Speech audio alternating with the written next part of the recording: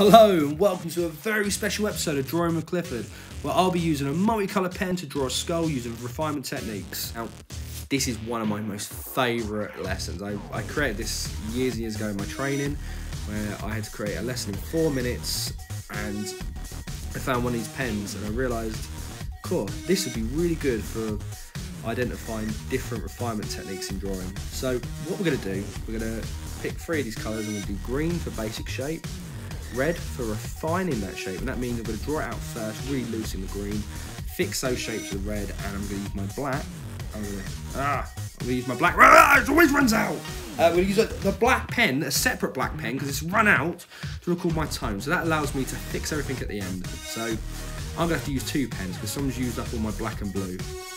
Anyway, so first thing first, look at the picture and just go just draw any shape that you can identify with the drawing. If it goes wrong, it goes wrong.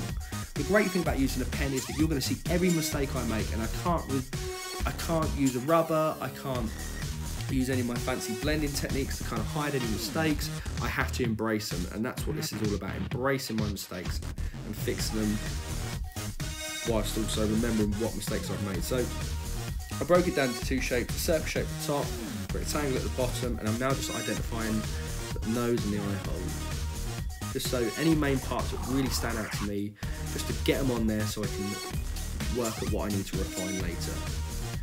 So now what you don't know is I'm timing myself doing this. So I'm trying to give myself 3 minutes of colour, so 3 minutes of green, 3 minutes of red, and I'm going to give myself maybe 5 minutes of the black. You're probably going to check my time after this. I probably got it wrong. As a reminder, I record the voice over this, so I can't really remember how much time I gave myself. But I've given myself quite a strict time limit. I'm trying to draw this quite fast. So I've realised I made a bit of a mistake around here. I'm going to get these creases on, and that's done. That'll do. That's my time up. I'm going to change it to red, and my job now is to pick out anything I've missed. Start time now, and anything that's worked, just refine it, go over it. If you move it to a little bit left, I have to. And the really cool thing about this technique is that because I can't hide or eradicate any of the green or red, it doesn't stand out as much as the previous colour. So the red stands out more than the green, but it's still there, it's still noticeable, but it's showing me what mistakes I've made and what I would normally do to fix it. So it's kind of like I'm creating an X-ray of my own drawing. And you can see I've made a few little mistakes around the chin. This is normally just stuff I normally go over and fix. It's just quite reflective. I've made this whole skull. I think I need to make it a bit wider, so I've just completely changed the shape. Now, I could hide all this with tone, which I might do a bit later. I just want to get all these little creases in when I can. The more red I get in, the easier it's going to be when I move on to the black. So I think my time's a little bit running out now. Let's just get as much as I can. And I'm done, that's my time up. So I'm going to use the black pen, actually, just to get this crease in, hate me later. But I'm just going to use my black pen to get this dark tone. I always start from the lines you've drawn before. Now I'm building these up using quite squills. I've also given myself a bit more time with this part. So, tone is very important. It's actually what we mainly see when we see our objects. It's not about shape. So I'm just going to build it up bit by bit. So I've got if I want a really dark tone, I put all my lines really close together. If I want to make it lighter, I spread them out. Now I'm just getting all my dark tones on first, just so I know where they go, so that I can slowly blend them out later. Now you might be thinking he sped this up a bit. I've only sped it up just slightly. My hand is moving really fast during this drawing. So I'm just going to tone back on there.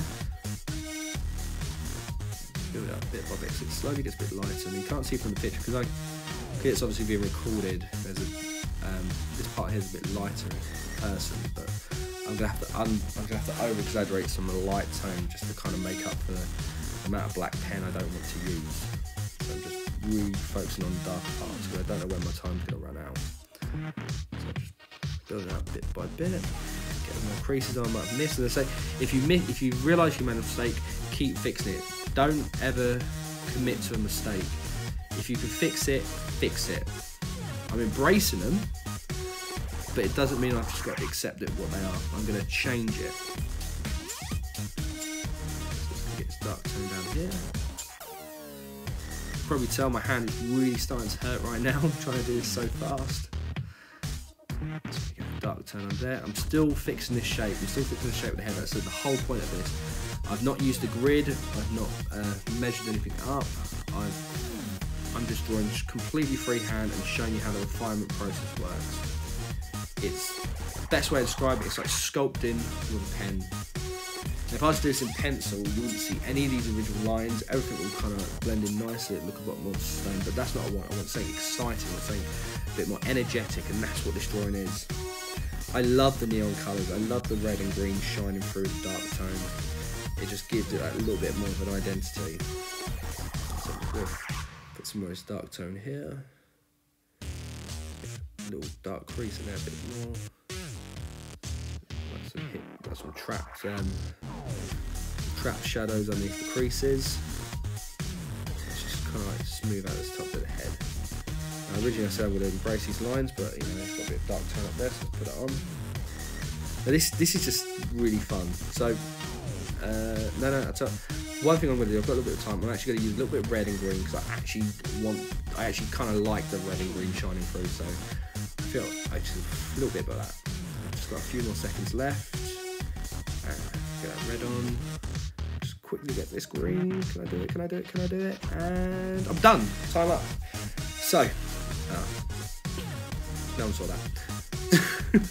I just have to get these in. It doesn't hurt. So, that's done.